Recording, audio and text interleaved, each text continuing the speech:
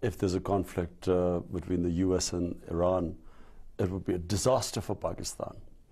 Already Pakistan has suffered because of conflict with Afghanistan. The thing that worries us most is that we've just stabilized our economy. We went through a really difficult patch.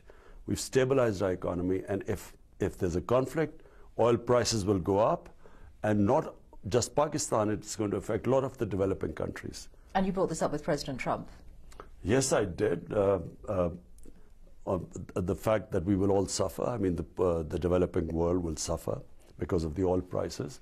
But in any case, it makes no sense.